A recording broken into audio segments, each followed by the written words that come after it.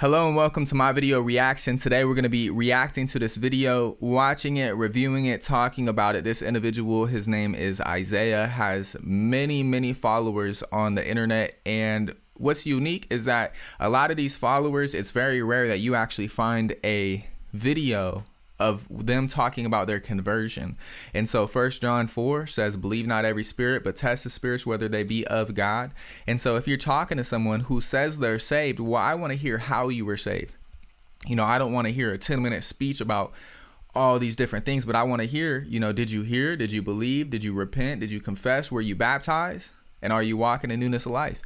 And what we see here is this individual talking about his conversion experience, and we're going to listen to what he says. So in this video, he says the F word, but he says, rather than saying the F word, he just says F word. So that's just a viewer discretion advised for those who are listening in. And so we'll go ahead and take a listen to what he has to say as we watch this video, and then we'll talk about it right after. I said, this will be the last time I ever set foot in church, and this would be the last chance I ever gave God if there was one. So I walk in, I'm sitting there, I was making sexual jokes about the worship leader, not knowing it was the pastor's wife at the time, but I'm just out there. I'm just dark, twisted, shame, all that. So he calls, he said, if you want to find out God's will, if you want to encounter the whole thing, come forward. Felt something grab me and start pulling on my shirt, like in a physical way. I go to the altar, and in my mind, I'm like, what am I doing? Why am I even going up here? This is stupid. I said, God, I don't effing believe in you, but if you are real, I'll give everything up. I felt like I was no longer at that church. I was seeing a bright light, and I heard an audible voice say, Isaiah, I don't want 99.9% of you. And so then I go from bright light, seeing a vision of me preaching to thousands of people. I come back to my body. I was born again, and I'm more passionate about Jesus now than I've ever been in my life. And that encounter, dude, just radically changed me. Okay, so what we seen there is him saying he went to an assembly where there's a female, a woman up on stage preaching. Now that violates 1 Corinthians chapter 14, 1 Timothy chapter 2, verses 11 and 12. And we learn what he says is that he's sitting down. He doesn't believe in God, and yet he's there in an assembly where they're praising God. He doesn't believe in God, and something starts pulling on his shirt once the preacher said, if you want to encounter the whole thing, come to the front. And basically, he was forced to go to the front because there's some force that is pulling on him in a physical way to go up to the front. And rather than asking the question, wow, what's pulling me up here? He asked the question, why am I even going up here right now? God, I don't even believe in you. You see, everybody overlooks the details as if this type of stuff is normal, as if normal people, even, you know, in this case, somebody who doesn't believe in God has a physical force that is physically pulling on their physical shirt and pulling them in a direction that they don't want to go. That's not the first question you're asking. You know, what is this pulling me? The question is asked, I don't even want to go up here. Why am I even going up here? You see, so there's a lot of loopholes that we hear. He says he heard an audible voice from God. Now, he didn't say it was from God. He just said he heard an audible voice. And so in the scriptures, when individuals are giving an account of their conversion experience, like Saul, they say who it was who spoke to him. Was it the Father? Was it the Son Jesus? You have individuals in the New Testament where you read the Spirit spoke to him. So such a vague statement, I heard a voice. Okay, well, that's just so many different similarities to the New Testament, because it's based on a forgery of the New Testament stories. Even the account, I saw the light and I heard a voice, saw a vision of myself speaking before thousands of individuals. That is just a forgery of a combination of the stories of Saul. Saul saw a light on the road to Damascus, and the Lord told Ananias, said that Saul would be one who stood before individuals and bore witness. But what it appears happened is here's a combined story of, oh, you saw the light and you heard that you're going to appear before these individuals. And so that's just another thing. And so the story is that he's forced up to this altar against his will, being pulled to the front. He sees a light. He leaves his body. A voice, don't know whose voice it is, spoke to him. And he saw a vision of himself being successful, standing before many different individuals, he comes back to his body and he's born again. You know, you won't find any example like that in the New Testament. You won't find anything that even approves anything like that, saying that that's how you get the forgiveness of sins.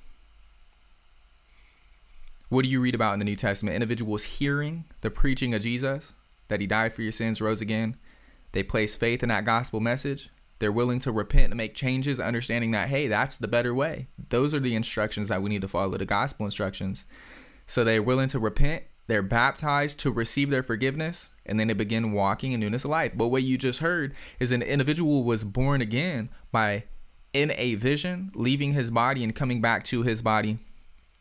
And so, you know, there's just so many different loopholes, and so many people are just so dissatisfied with the simple gospel message. Like, what sounds more popular? Like, what sounds like it's going to gain a lot more traction? A story of my conversion, me telling you that something like that, oh, I got pulled on my shirt physically, came up front, I left my body, saw myself, heard a voice, came back to my body. Does that sound more appealing than, well, I heard the gospel message, I believed it, I repented, I was baptized for the forgiveness of my sins? Which one is going to, you could say, sell more books?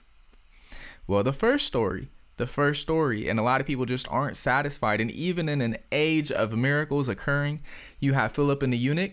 No miracle occurred. Philip didn't even perform a miracle to confirm this message to the eunuch, and the eunuch believed him based on the scriptures, and it was just so simple. He was baptized right there. You have other accounts. The Corinthians heard, believed, and were baptized. That's Acts chapter 18, verse 8. Why can it not be that simple? Everyone wants to make up these sophisticated, long stories about how they were saved, about these things that happened to them. And then you learn that this person said in a vision, they left their body, a voice spoke to them, they came back to their body, and they were born again. Jesus said you got to be born of water and the Spirit. What is that? That's a reference to your faith being involved when you submit to the command to be baptized. Your faith is in the operation of God who raised him from the dead, Colossians 2:12 and 13. Your conscience is involved when you're baptized, 1 Peter 3:21. And so individuals think that they're born again without obeying anything. But the Bible says that you are born again through obedience through the Spirit. So God bless y'all. Thank you for twinning. That's a term which sometimes I accidentally state when I say thank you for tuning in, and thank you for joining in. Thank you for twinning in. And so what we've seen in this video, that is a story which a lot of individuals believe. Why? Because they're not studying the New Testament. They're not looking at the pattern of how individuals became Christians under the New Testament. And I would love for nothing more than to talk about what they did in the New Testament to become Christians. And it's much more simple than you think. A lot of people think, they listen to these stories and say, my conversion experience isn't as, you know, elaborate and miraculous as yours. Well, that's not even a conversion experience. That's a delusion. It's an illusion. It's a deception. And anybody believing that stuff is not studying their New Testament the way that they should be. If you want to see how individuals become Christians, you read the book of Acts. You read the book of Acts and see that Peter told them when they said, what shall we do? In Acts chapter 2, he didn't say, repeat after me and say a prayer. What did he say? Repent and be baptized. They believed the message. He taught them about Jesus who died and rose again. They said, what shall we do? Repent and be baptized.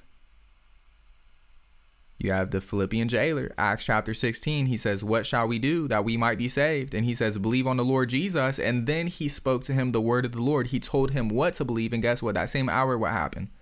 He was baptized, him and all his household. So all these conversion stories, would you say that this individual is converted? I would not. I would not say that this individual is a Christian. He did not follow the pattern. He's following the pattern of what many individuals are following today, and it's a false pattern, and it does not lead an individual into the pattern that we read in the New Testament. So hopefully this has been beneficial. And what are we doing here? We're getting you to train your ears to differentiate between good and evil, between the spirit of truth and a spirit of error, to see if what people say actually matches up with the word of God. And if you disagree, you can go ahead and leave a comment and we can discuss those matters. And so may God bless you today as you study his word, as you examine these things. Is it good to listen to stuff like this? Not to believe it, but it's good to listen to stuff like this to realize how it is that we should talk with individuals. You know, should you be interested in somebody's conversion account? You should. But if the conversion account doesn't match up with the New Testament, what do us Christians have the duty to do? Say, you didn't follow the pattern. You need to follow the pattern of the New Testament. Hebrews 5:9, Jesus is the author of eternal salvation to all that obey him. There's a pattern. There's instructions. And 2 Thessalonians chapter 1, verse 7 through 10 talk about Jesus on the day of judgment will not save those individuals who do not obey the gospel. So we need to obey the gospel. How do you obey the gospel? Well, when you obey the gospel, you're born again. The gospel is the death, burial, resurrection of Jesus. How do you obey the death, burial, resurrection? Romans 6. You submit to the command to be baptized, to be buried with him, where you're risen with him, to walk in newness of life. And at that moment, that's how you're born again. That's how you become a new creature, a new creation, not through some miraculous event of seeing a vision, you know, which a lot of people have those similar experiences. But it's just a deception. It's an illusion. And they hear somebody else converted in that way, so they say it about their own self, their own conversion. But that's not a conversion at all. It's a diversion from the truth. May God bless you. Thank you for your time. Lord willing, we'll have another video posted tomorrow. May God bless you as you study his word to do his good will. Have a nice rest of your day.